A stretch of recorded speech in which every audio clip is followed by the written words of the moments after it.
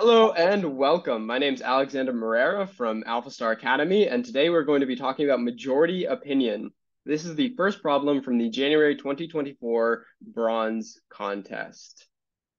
All right, so in this question, we've got N cows, and each cow has an initial hay preference for the type of hay they want to eat.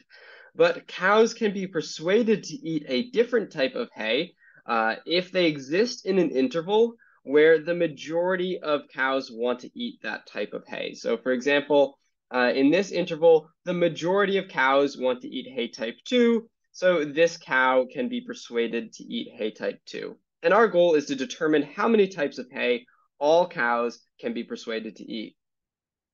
So we already noticed that cow 1 can be persuaded to eat hay type 2, right? This interval, the majority of cows in it want to eat hay type 2, so cow 1 can be persuaded. Likewise, if we look at this interval, the majority of cows want to eat hay type 2, so these two cows can be persuaded.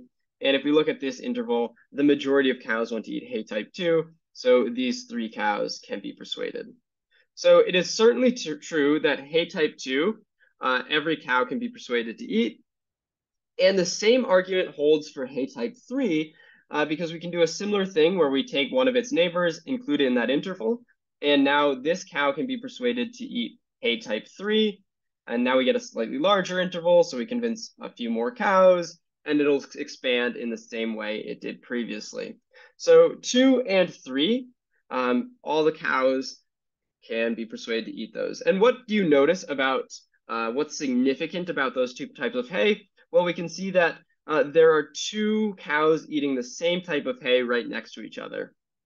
And from that, we can see that they can expand to all of the cows by just looking at, okay, this cow and its neighbor, okay, that forms a majority 3 interval. So we convince one more cow, then we convince one more cow, and so on.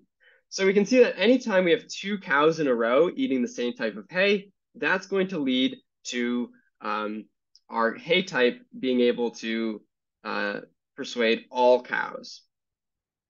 Are there any other cases? We should always ask this question. So maybe we've already solved the problem, but there's one more case. And the case is where we have two cows separated by one cow. So we can see here that both the third to last and last cow want to eat hay type 4. If we look at this interval, the majority of cows want to eat hay type 4. So we can see that this could become this.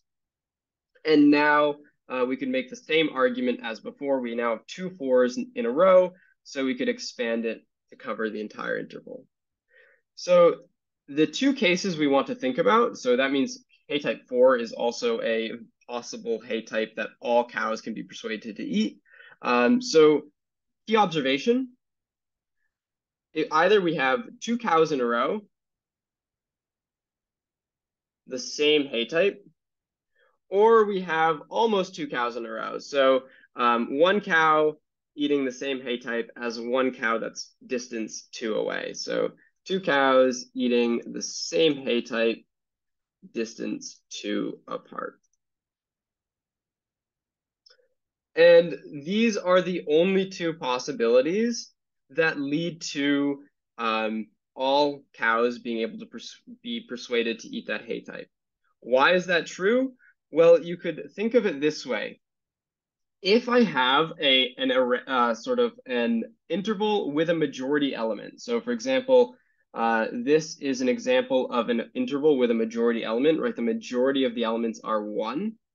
Either the majority element alternates like this, so it goes 1, a different value, 1, a different value, or if it doesn't alternate, you can see that there has to be at least two 1s positioned next to each other, right? So if you don't have this alternating pattern, there has to be at least two 1s next to each other. So for any interval where there's a majority element, one of these two cases will occur. So we can just loop over the array and count all the times that one of these two cases occur.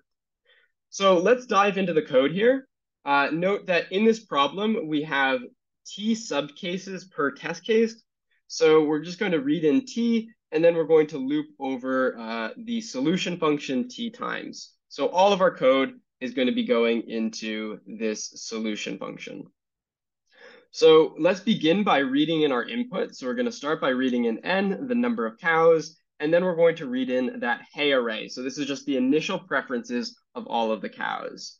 So for I in from an input.split, right? If you're in C++ or Java, right, you just loop over these n numbers and read them into an array manually.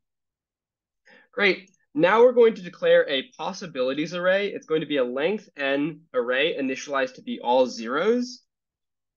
And the goal of this possibilities array is to store which hay types are valid, or which hay types all cows can be persuaded to eat. If you know what a set is, you can use a set here alternatively, and that works just as well. But the idea is it's going to start at all zero, and anytime we find a valid hay type, we're going to update that hay type's entry to be 1. So we're now ready to loop over the hay array, and we're going to check both these cases. So we're going to check cows next to each other and cows that are distanced 2 apart.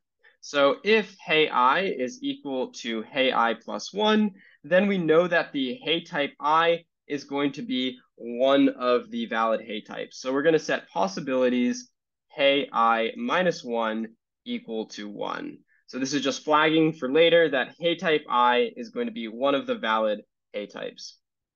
Likewise, we also want to check if hay I is equal to hay I plus 2, then if this is true, we also know that hay I is going to be one of those valid hay types. There is a small bug here, however. When we're adding 2 to I, we could get an integer, we could get a index out of bounds error.